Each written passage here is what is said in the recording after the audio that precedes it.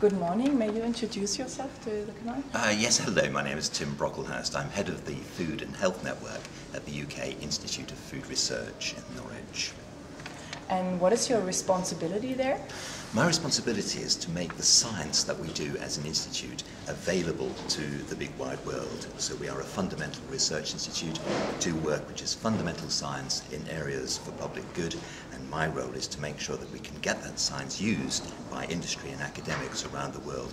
People who need that knowledge, we try to make that knowledge available in a way that's understandable and accessible to them. Mm-hmm. And what do you like most about your job?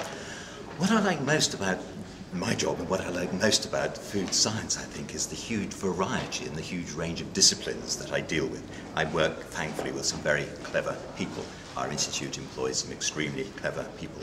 We have mathematicians, we have chemists, we have microbiologists, we have molecular biologists, we have physicists, we have chemists. And it's wonderful to be able to join all of those disciplines together to understand what happens within food, to be able to make food which is safe, that is wholesome, that we enjoy eating, but which also will do us some good.